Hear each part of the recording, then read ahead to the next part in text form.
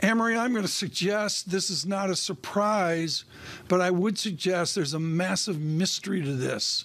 What does Washington believe happened? Well, it is not surprised that we have this movement today that was pretty much given a nod from the Chinese government. And yesterday, this was coming down the pipeline. But what we still don't know is what happened to Qin Gang. This is the former U.S. ambassador. He was elevated at a very young age, one of the youngest we've seen in 70 years, to be a foreign minister in China, handpicked.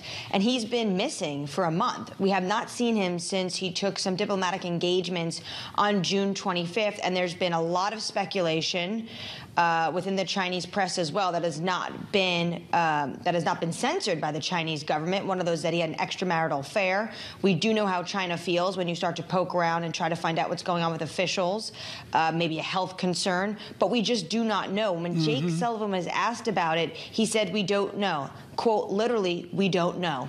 So there's going to remain a lot of speculation about this, but China clearly was under pressure to make sure they had an individual to represent them, because some foreign diplomats were also starting to cancel some trips.